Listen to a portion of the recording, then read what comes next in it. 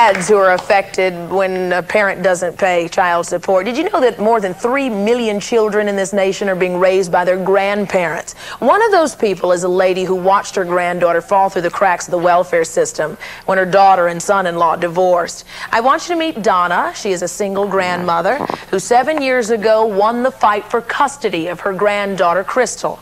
And she went after her daughter and her ex-son-in-law for child support. Thanks for being with us today. Donna, Crystal, come on up here and let's talk just a bit here. You went after your own daughter for child support, and how did that work out? Well, it hasn't. I'm still after her. She still hasn't paid. She's given me a little bit of money here and there, but, you know, not through the courts as she was ordered to pay. And what does that do to you? I mean, as you watch this... Well, it's terrible. It pulls me between my granddaughter and my daughter, and you don't know what to do. Why did you take the position? I mean, I think that's pretty obvious when you look at this dream girl.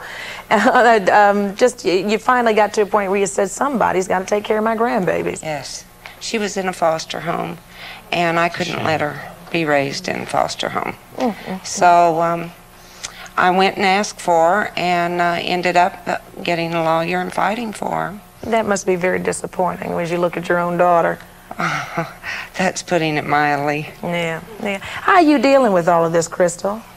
Well, it used to be a lot harder because I didn't understand what was going on. I was a lot younger. But now I understand, and I do realize that my parents do love me. But as my grandmother puts it, my mom feels as I'm more of a sister, not as a daughter, because my grandmother's raised me. Well, your grandma's going to take good care of you, and you got to take good care of yourself too, okay? All right. Thanks for being with us. Thanks for sharing that story. We'll be right back.